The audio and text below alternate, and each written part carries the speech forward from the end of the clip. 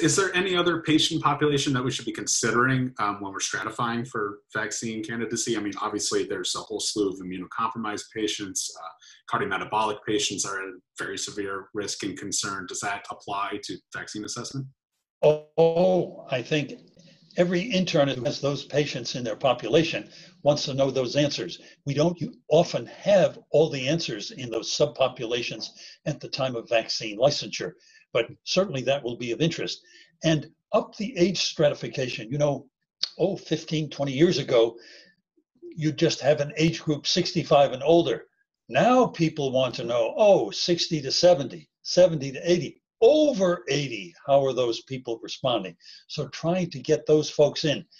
And let's not forget, people are looking today for diversity, would like a reasonable representation of people who are African American and Hispanic at the very least in our trials.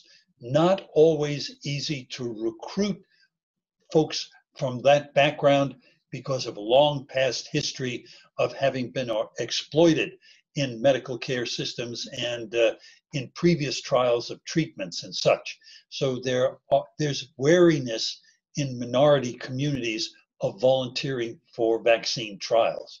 But every time you go to the CDC's Advisory Committee on Immunization Practices with a new vaccine, there will be people who raise their hand and say, what proportion of people who volunteered came from the minority community?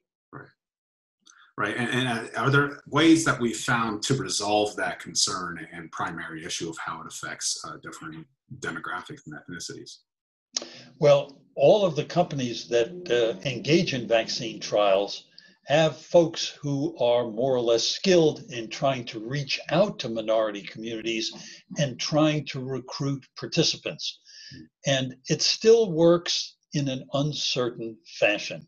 For example, I've just recently seen some data on a vaccine that's got nothing to do with this, but the proportion of people in the vaccine trial who came from the African American community was very small.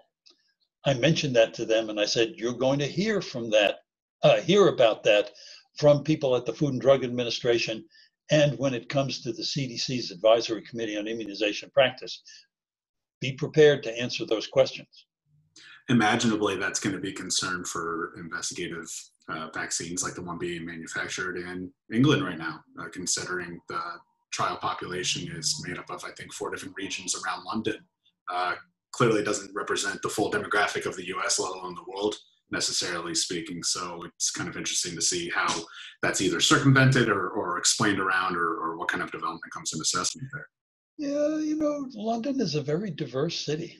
So maybe they're more effective in recruiting people from minority populations. We'll see.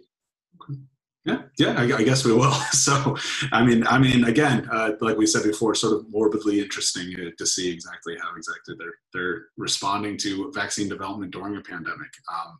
Is there any other notes or feedback you have from just the current race to find something right now, or is there another candidate that stands out to you, Dr. Schaffner?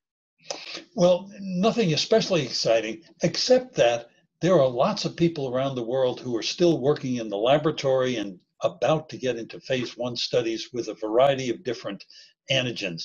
And so we'll be hearing more news about this over time. It's not just these vaccines. There are other people out there having a run at it. Yeah, and of course, there's been a huge stress, especially in the past month, to people who have clinically recovered and proven to recover to donate plasma and help better interpret and understand it. Do we hope that's gonna, if not, I guess, rally the vaccine pursuit, but just bolster it in some kind of way, our clinical understanding? Sure.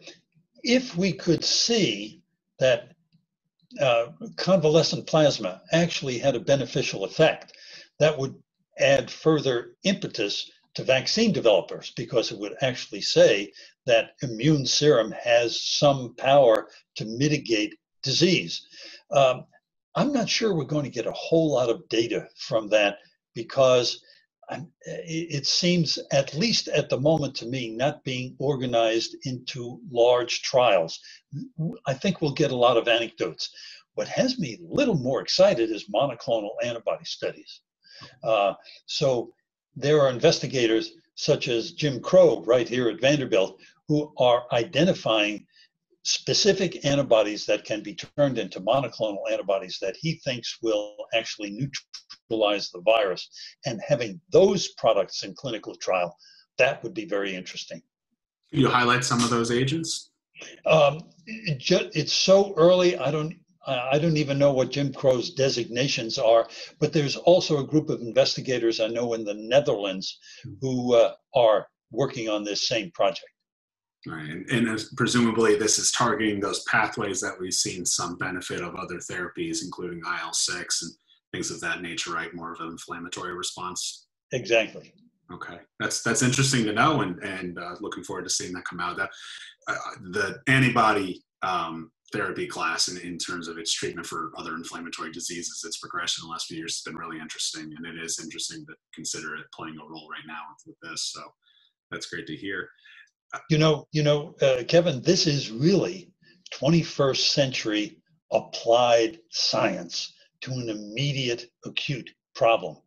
And in that sense, this is really exciting that it's generated so much focused scientific attention. Yeah, absolutely. It's really great to see at least the wheels of clinical application churning at the same speed as research and it working together much more collaboratively. And again, the fact that we're able to disseminate and discuss an ongoing trial in England in real time and understand its interpretation on the US and vice versa is just great to see and very necessary right now. So unless there's anything else you want to add about the current state of vaccination pursuit or even just promising therapies, things of that nature. I'm good, thank you. Okay, and I'm good. That's all I really had. So I just want to thank you so much for joining us right now. I know it's near the end of the week. Appreciate you jumping on with us. And please stay in touch as you learn more about this stuff or anything else you want to highlight. Well, thanks, Kevin. And it was nice at the end of the week to talk about COVID in kind of a bit of an optimistic vein, right? Yeah. We can use a little good news. Yeah. It's good to remember it's going to get better.